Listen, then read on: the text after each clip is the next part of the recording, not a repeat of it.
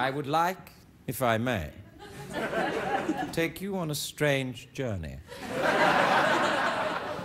A journey through the disillusioned nightmares of an immigrant American. A young man turned up at this shore, his head a little cap, a happy smile on his face, a dream of the lights of show business, a dream which ended here.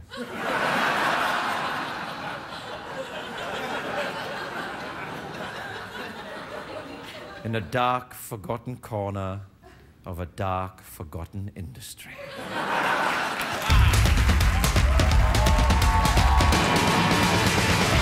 It's hard to stay up, it's been a long, long day, and you got the Sandman at the door. But hang on, leave the TV on, and let's do it anyway. It's okay, you can always sleep through work tomorrow, okay? Hey, hey, tomorrow's just your future yesterday.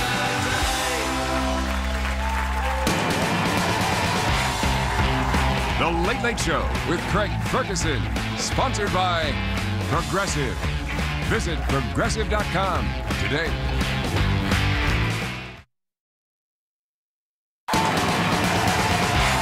Ladies and gentlemen, Craig Ferguson.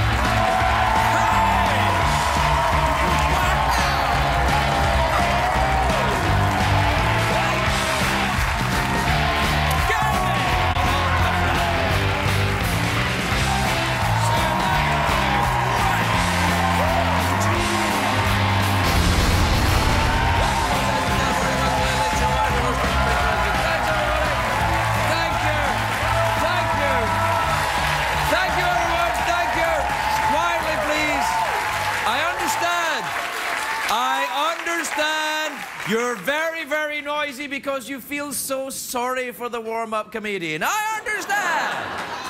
Please, please make a lot of noise. Please make a lot of noise. My job depends on this. My job depends on this. He hurts me when you're not here. I have kids. I don't hurt him when you're not here.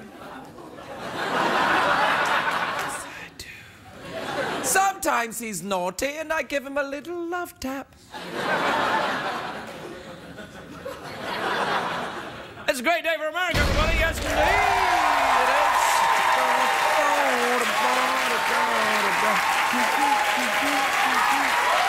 Yeah.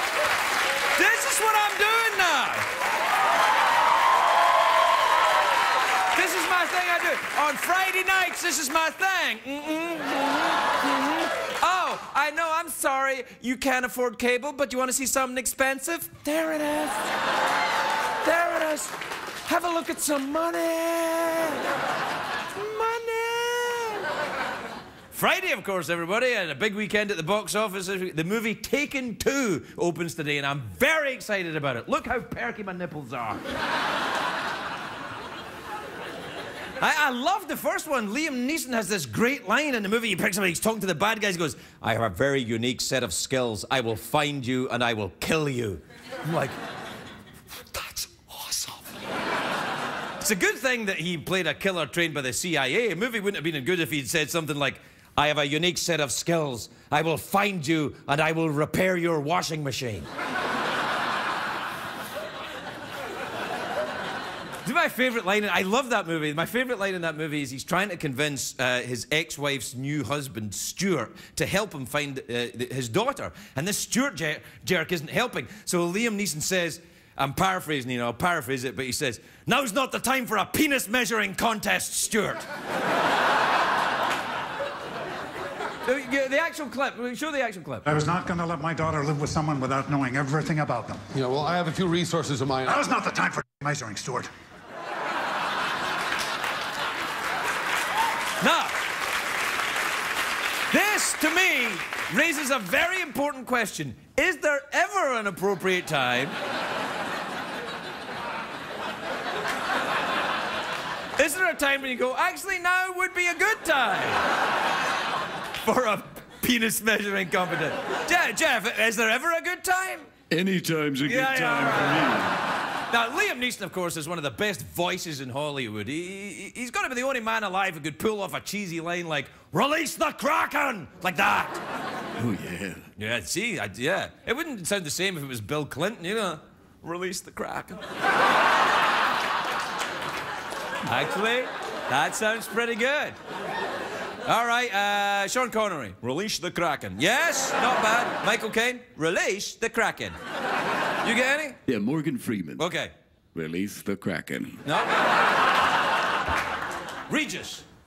You know, I gotta tell you, it's time to release the Kraken. Yeah,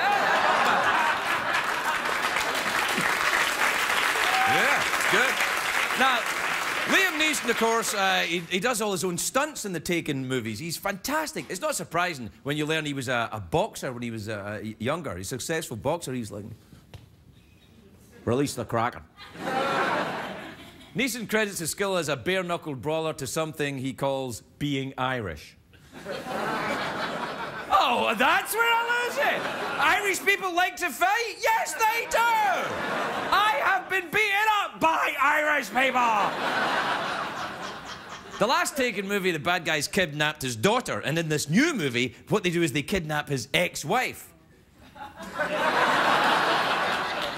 I'm not sure that's really upping the ante, you know. Like, if most guys would hear their ex-wife had been kidnapped, they'd be like, oh, damn. Oh, boy. Uh-oh. First his daughter, now his ex-wife. How far down the family tree are these monsters willing to go? By the 5th movie, they'll be kidnapping his second cousin. We've got your second cousin, Ernie. Who's Ernie? Is that on me mother's side? I will find you and I will ask you who Ernie is. Now, the bad guy in Taken 2, I'm very excited about. He's very scary. Do we have a picture of him? That's the actual bad guy in Taken 2. So, Liam Neeson is clearly up against the Dos Equis guy. Do we see her? Yeah. I don't get my ass kicked often. But when I do, it's by Liam Neeson. Stay evil, my friends. Personally, I hope they keep making these Taken movies. I'll pay to see Taken 3, Taken 4, Taken 5, the musical. They've taken my adorable Pomeranians. Interpol says it's probably Albanian. Now, see? People enjoy that kind of thing. I read that Arnold Schwarzenegger was originally going to star in Taken, but he kept screwing up the lines. You know, when the bad guy says, "We've got your kid," and Arnold would be like, "The one from my wife or the one from the me?" Oh, yeah, Umi! Umi! I was the one that was being the governor of California and banging the help. Umi!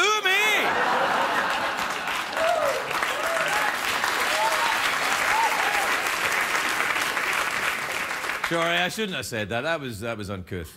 Domestic staff. Anyway, I'm glad they went with a real actor like Liam Neeson. I like even his serious movies, like the one where he plays that man who discovers a mountain where that woman can't speak English and he introduces her to modern society. Yeah, what the hell was that movie called? The John McCain story. That's what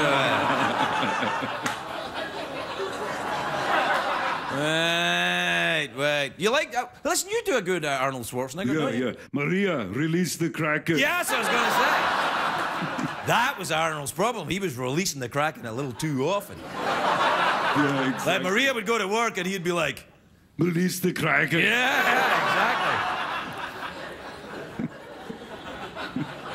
Is there anyone else we can do to release the Kraken? I think I'm done.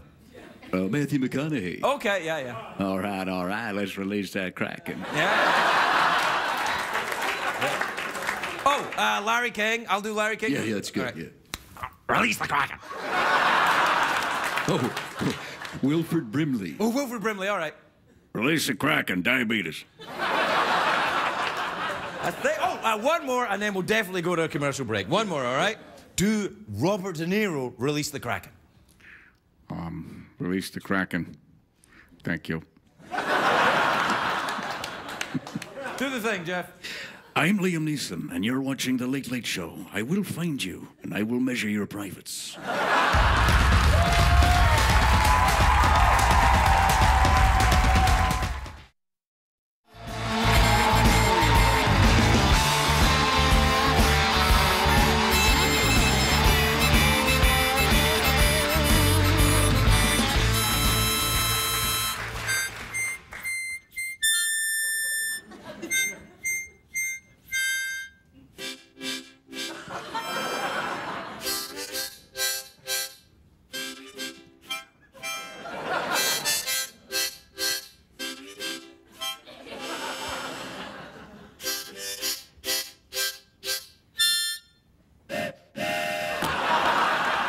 All right, welcome back, everybody. Welcome back to the show where tonight we're celebrating the work of Liam Neeson and everyone else who might or might at some point say, release the Kraken.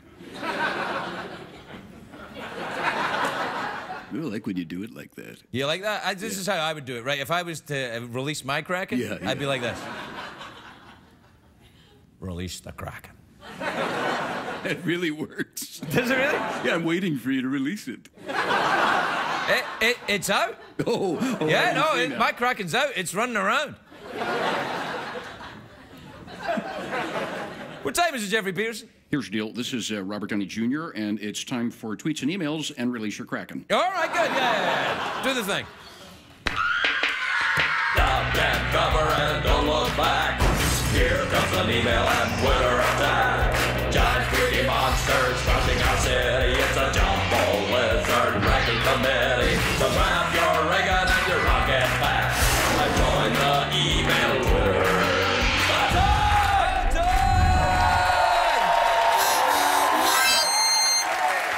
All right. This is from Cammy in Chicago. You ever been to Chicago? Oh, You like Chicago, it there? yeah. It's windy in that town, no? Very windy, oh yeah. How windy is it, Jeff? It's so windy that they renamed it Gale. Oprah and Gail. Yeah. In Chicago. Oh yeah. Oh, yeah. Release the Kraken, girl.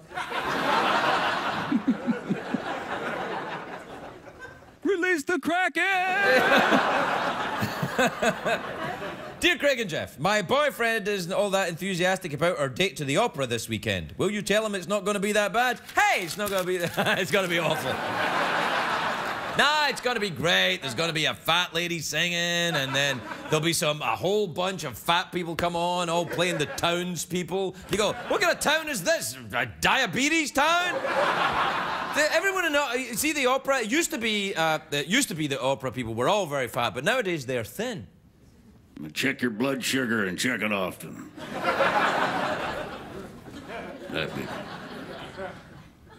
Diabetes. This is from Maria in Staten Island, New York. You ever been there? Love it there. Where? You know where. All right. This is from Randall in Temecula, California. You ever been to Temecula? Yeah, you go to a place over there, maybe like to go. Temecula's not that far away. I mean, you can almost see it from there. It's just over there. Off the 15, I think. What? You take, it's not the 15 to Temecula. No, you take the 5. Oh, the 5 to 5. Temecula. Take You the 5 to Temecula. That's a very long way to go to get to Temecula. I think maybe you're going the wrong way, maybe.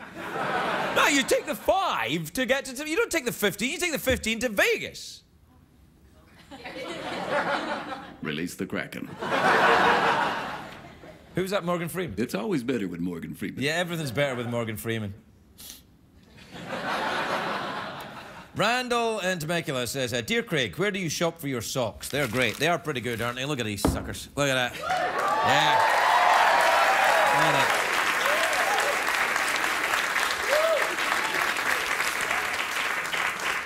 that. You know where I get my socks? There's a special store in L.A. called Fairy Time. And it's you get what I do is I try to get socks that look like they're from a fairy tale. For example, this looks like it might be some kind of golfing evil witch. Golfing evil witch, you say? Yeah, golfing evil witch. That's a fairy tale with that, isn't it? Who come into my course for a par 3? Oh, Is that a real story? No, that's right. I remember that story. You're just being supportive. This is from Roger in Enfield, New Hampshire. You ever been there? Oh, yeah. Oh, you've got a place in New Hampshire. I remember that. Yeah. Yeah, you have. What do you do do when you're there? Well, I go swimming. And, I throw beads. This is from a town called Enfield. Now, here's a story. There's there's North London. There's an area in North London called Enfield. And I used to go out with a girl from there. And I parked outside her house one night and stayed over. And when I came out, someone had stolen the gas out of my gas tank. What the hell? Yeah, so, you know, be careful. There's absolutely no entertainment value to that story whatsoever, is there? None. Whatsoever. Like, you don't know the girl, you don't know the name, and you don't care about my gas tank either. I'm just trying to tell you things about me you might not know. This is from Jacqueline in Cranston in Rhode Island. That's a tiny little state, Rhode Island. Yeah, tiny little place. It's about size of that. That's about the actual size of Rhode Island right there. If Rhode Island was in show business, that's what it would look like. The hell is going on over there? Dear Craig and Jeff, what is the best way to get a car salesman to give you a good deal? You know. Release the Kraken. Finally, this is from Mitch in Lexington. This is from Mitch in Lexington in Kentucky. Oh, yeah, I've been Lexington. to Lexington. You ever been to Lexington? Oh, I love Lexington. Really? What do you do when you're there? I like to go swimming and throw beads. Dear Craig and Jeff, if you guys don't already have plans for the weekend, you're invited to come over for some football and barbecue. What do you say? I'm there, Jeff. Oh, I'd love to, jackass, except I'm plugged into a friggin' wall.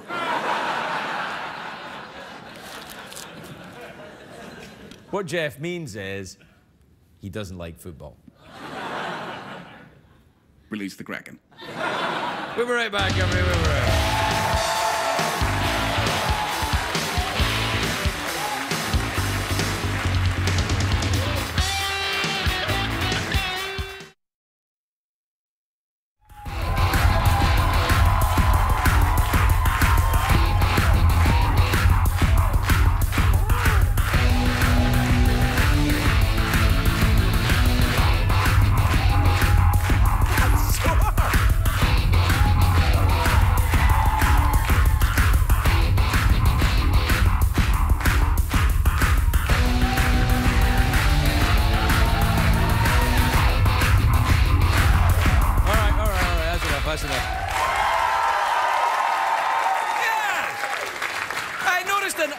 In the studio audience's enthusiasm when they saw me getting hit in the ass with a bat. Luckily, I remembered the safety word. More.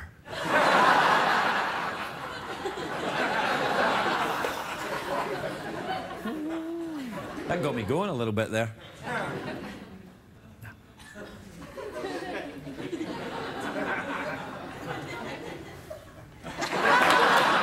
My first guest tonight is the chief medical correspondent of CNN. He's a good friend of the show. He's very clever. He's a doctor, so behave yourself. Dr. Sanjay Gupta, everybody. Dr. Sanjay Gupta.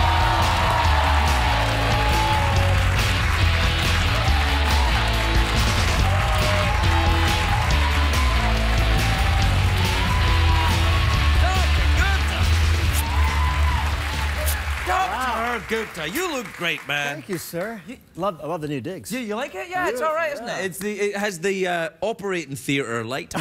Perfect. Little bit. Do you still, you know? Yeah, still have lunch, and you still operate, right? I do. They have big banks of lights like that. So you got to see what you're doing. Right. Yeah. Yes, absolutely. Because you can't just kind of phone it in. No, you're right. And you been well? You're healthy? I'm good. Yeah, I know. I'm all right. I had the colonoscopy. Remember we talked about it? Right, I had it. Yes. No, I did. We share a lot together. Yeah, no. The last time you were here, we talked about it a little bit. Right. Right, and so I had it because I turned 50. Everything went well. Well, I loved it. You got to sleep through the whole thing? Yeah, they had to put me out because they were doing an endoscope as well. So they did that end. I hope they did that end first, but I don't know. That end, and then What?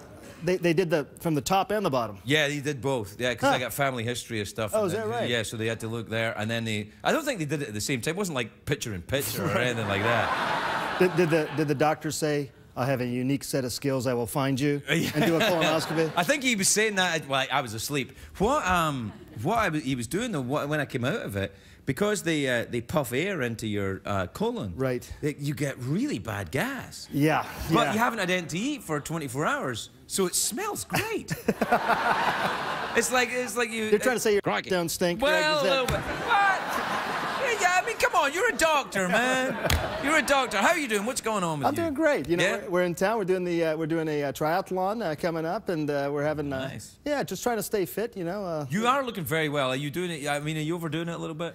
A little bit, maybe? No. You know, I got to tell you, I feel really good. You know, I've come to the point where I sort of, want to make every moment in life count. Yeah, so, I hear you on that. Yeah? You doing the same thing?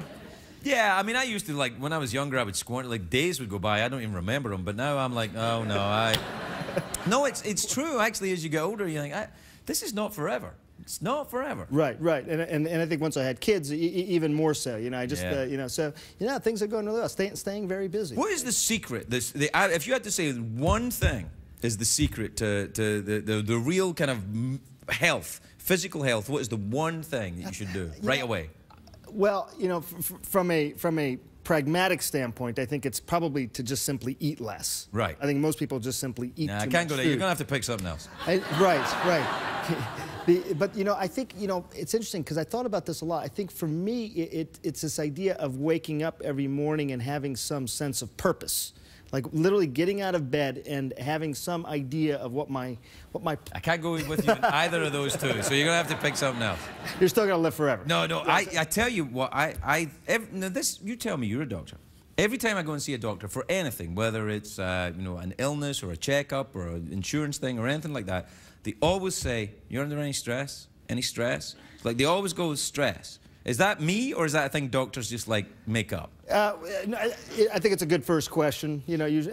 Stress is a common denominator for all sorts of different problems. And it's funny because it's a vague term, so people don't pay a lot of attention to it. But we're probably under a lot more stress than we realize. What about you? You under any stress?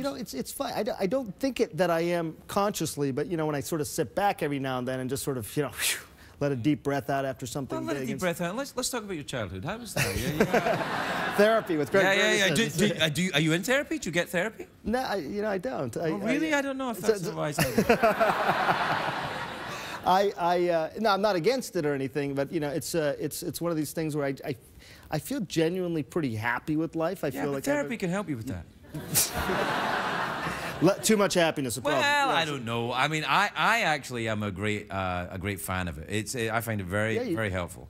Yeah. Because you get to I think there's something about having a secretive. I have a very kind of suspicious, secretive nature, and I think the more secrets I keep, the sicker I feel.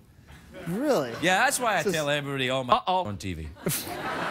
So it feels cathartic when you let it out? I think there seems to be a feeling of freedom about it. I don't feel empowered by secrets. I feel encumbered by them. Really? Yeah, I do. Are you feeling better right now? Yeah, I feel like I've said that to you. And you're a doctor. You won't tell anyone what I'm saying. So it'll be all right. Oh, they don't care.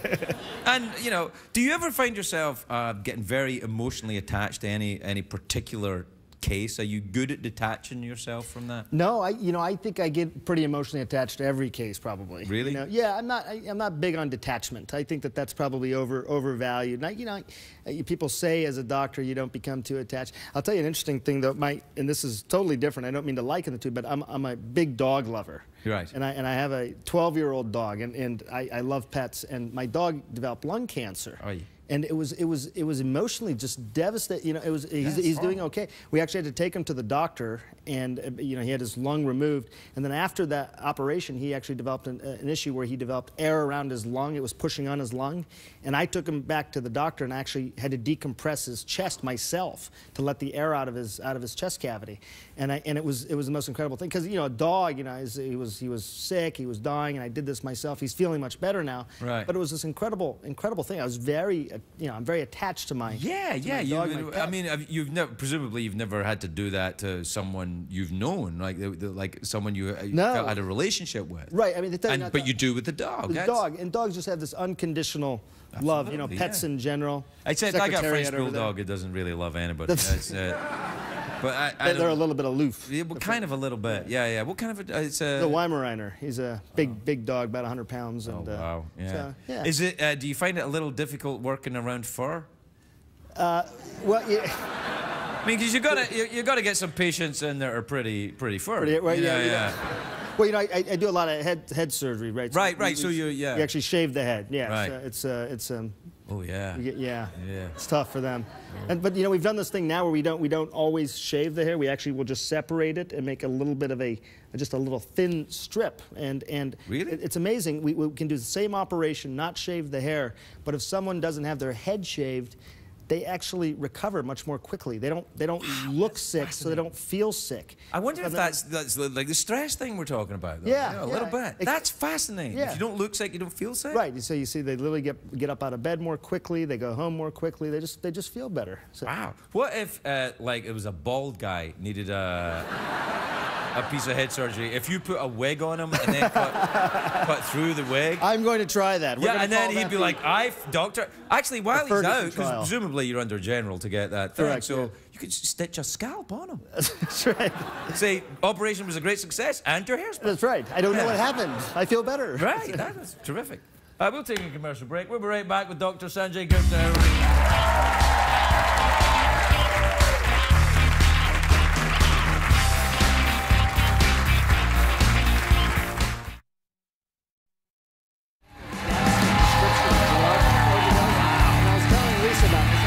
Too heavy for but it's amazing. Yeah, we're back. Welcome back, everybody.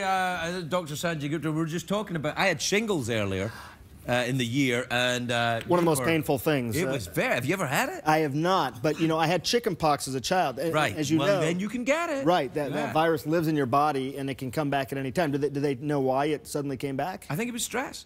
Is that right? I think it probably was. Yeah. I got a little strip of it here. And I never felt anything like it in my life. I mean, I've had motorcycle accidents that I could laugh off compared to this. Right, I mean, it was like unbelievable. And then, did you take a narcotic pain medication? No, I don't do narcotics anymore. Right. Yeah. No, it's really a thing for me. Like people like me that have had problem with drugs. You know, this is a problem with doctors. Actually, you say, hey, look, you know, because I said to the doctor.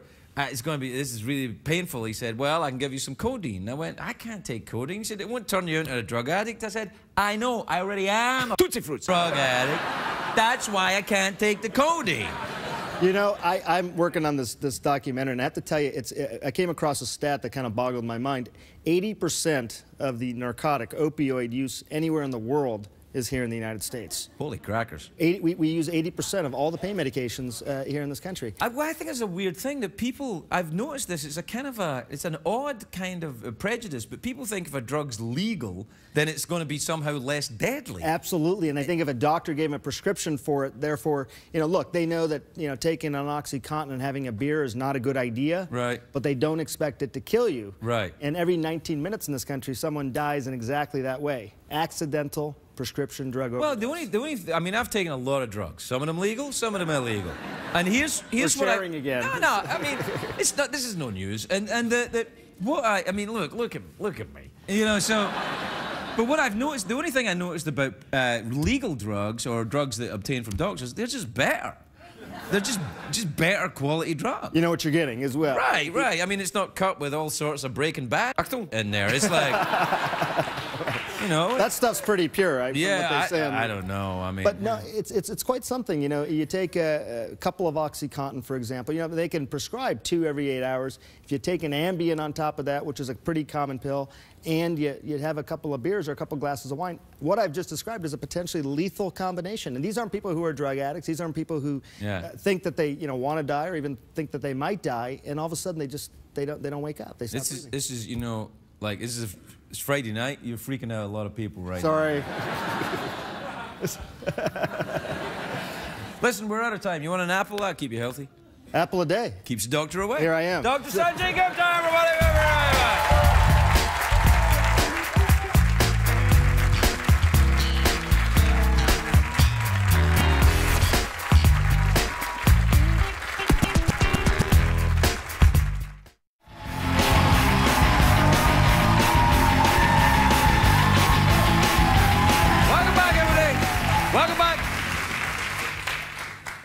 under stress? Maybe a little massage. All right. Help you release the Kraken. My next guest is a very beautiful actress. She's in the show Once Upon a Time, which airs Sundays on ABC.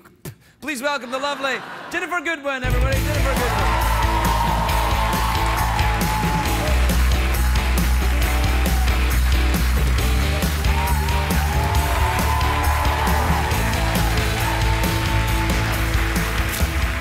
Ginnifer. Yes. A lovely name. I call you Ginnifer? Ginny? You can call me Ginny. All right, I'll call you That's what Ginny. my friends call me. I'll be your friend. Yeah, we can be friends I'll now. be your creepy friend who's living in a basement with his robot skeleton pal. I like your Jeff with a G. Yeah, Jeff with a G. Nice mohawk. You're adorable. He's right, you are. I particularly like your sort of top Oh, here. thank you. It's very My nice. jacket I'm pretending is a blouse. Yes. It's very interesting. It's leather. Yes, it is. And the arms are short. Yes, they are. It's like you got it from some biker midget. I did actually. I took them down. You know, do you write them? Wow, look at that. Can I look at that? Very exciting. You're like a real fashion plate. Well, oh, thank you. Do you follow fashion? Are you very kind of Project Runway-ish? I do. You know what? I don't watch Project Runway, but I do read the fashion magazines. You do? Yes. See, I don't know. I always say to my wife, I don't know if you should be looking at these things. Because she always gets like, I feel so fat. I'm like, it's ridiculous. Yeah, no, you can't. I think that it does take a certain kind of, you have to have a certain kind of armor on, as it were, when you read those things. Yeah, sort of detachment, like a doctor in many ways. Yeah, absolutely. You have to be like a doctor to read a fashion magazine. Can't take it personally. No, you mustn't. But this looks good. It's very nice indeed. Thank you. And the show, Once Upon a Time, you play a cop, right? I do. I play a cop who solves a different crime every week. Is that true? Did I get it right? Saving someone in the ER. And my dog. I got it right? That's amazing that I got it right. You really play a cop? I play Snow White. She does solve some crimes, I guess. Snow White solves crimes? Yeah, sure. She goes on adventures. She solves mysteries. What the hell kind of Snow White is this? Is it like a modern version of Snow White? Yeah, it's a modern Snow White. Do you have a grandma? I know, but I am a grandma. What? I am. Okay, are you ready for this? Yeah. I was in the first season stuck in a sort of amnesia coma for 28 years. Nice. Now my daughter is my age. And do you play your daughter? No, but that'd be fun too. Ah, but no, the beautiful, two amazing paychecks, Ginnifer two Morrison. paychecks. Yeah. But I do kind of play two characters, so maybe I should have thought about that two yeah. paychecks thing before. Because I played the version of Snow White who forgot that she was Snow White. Right. And Snow White. So my daughter's now my age, and my grandson's 11. And I'm 28, eternally. And you're not a cop? But I do solve crimes. You do solve crimes? Kind of. I mean, now that we're really, I've never really thought about it that way, but yeah. No, I think it's a great idea. I wish I'd been in the pitch meeting for it. She's Snow White, she's her own grandma, she solves crime. She's got an 11-year-old kid. Do you have a dog? I have, well, there's horses and donkeys and wolves. Horses and donkeys and wolves, oh my! Wow. Yeah. So, and do the wolves turn into men? People. Yes. Yes. Werewolves. Yes. They werewolves, and then they're not wolves when they're hanging. Yeah, but then they're real wolves on set, which actual live wolves? scares me to death. Yeah, that's dangerous. It is dangerous. It's like wolves are wild animals. They're wild and they're big. Yes, they will eat I'm like, why don't we get a dog that looks like a wolf or put a person in a wolf costume? Voila! Voila! They wanted to use. I'm like. You really should come on board. I like this. Yeah, what, on your show? Yeah, absolutely. I'd love to be on your show. Yeah. I would like to play the creepy Undertaker. We need a creepy Undertaker. I'm your man. And you know, we have Robert Carlyle, who's from your neck of the woods. He's from Glasgow. You could like what does he play? Scottish out together. He's Rumpelstiltskin, who's also a pawnbroker. Is he his own grandfather? Actually, in some ways, yes. Man, I thought I was a geek, but I can't keep up. This is crazy. It's from the writers of Lost. So they yes, I see where you are now. Yes. It'll never pay off. Then. Oh, what? I loved the ending. You did? Genuinely. Did you? Lost What with about my The Sopranos? crack. Did you like the Sopranos ending? Did you like that? Because that was also. Ooh la la! Now that I'm not on HBO anymore, I can say no. That No, wasn't really crazy like about I'm the like ending. what? Yeah. Don't stop believing. But it's a good song. It's okay. No, I don't know. I get very. Do you remember? You're way too young to remember this. There's a show called Saint Elsewhere. Yes. Do you remember? Do you know about that show? Yes. And it ended with it was a kid with a snow globe who had just imagined the whole thing. Oh, I don't like that. That's like when people wake up at the end. And it's Yeah, it was oh, like it's all a that. dream. Yeah, I'm not so into that. Well, I wouldn't say that because you know when your series, I mean, somebody might wake up and it's Dallas. That's true. I wouldn't put it past them. No, it sounds good. It's fantastic. I do like when you mess around with legends and stuff. I do What about you? Are you a believer in the supernatural? Do you? I am. Really? Yeah. I knew you were going to say that. How did you know? I just don't know. I do. In fact, I look for. I've never lived in a haunted house. I always want there to be ghosts in my. Do you think this place is haunted? Haunted? It's haunted by the broken dreams of an immigrant. Yes. Yes, it is. Aw, that just went dark. Went a little dark. Yeah. Where are you from? Memphis, Tennessee. Oh, I thought I heard that. Yeah. Are there Memphians here? No, they're just. Oh, you are for reals? Hello. Are you Corky? Hey, do you mind? I'm like, do you like Corky's or Rendezvous? The Rendezvous, the best. Ah, there you go. It's ribs. Oh, ribs. Yeah, you have to like see what like side of the tracks everybody's from. I see. Mm-hmm. Where do you like your ribs from? Cows. You can come home. Yeah, all right then. We're out of time. Do you want an apple, or is that too much like the... I would love an apple. Oh, really? Absolutely. All right. Do you want some money? Of course I want some money. Well, right there you are at $7.50. I'll take all I can get. And here's an apple. Well, look, let's choose. Oh, okay. It's very important you choose the right one. Oh my gosh. I've been through this before. Yes, you have. Oh, give me the creepy music. Yes, you have. Well, I'll ask you this. Which one do you think I should have? I think you should have the one that fulfills your heart's desire. Well, that seems to be this one's easier to grab, so I mean, it's just close. That's the correct one. This one would have transported you to an island where nothing made sense. We'll be right back, everybody. We'll be right back. What did we learn on the show tonight, Greg? Jeff, you seem a little cold this evening. Yeah. Could you put some more logs on the fire? Of course I could.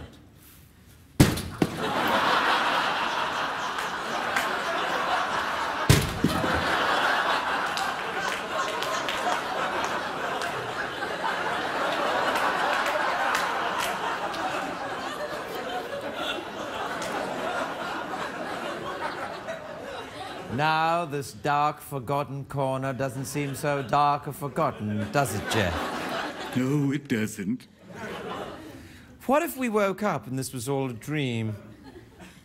And actually, you weren't a reanimated corpse, and neither was I. That would be absurd.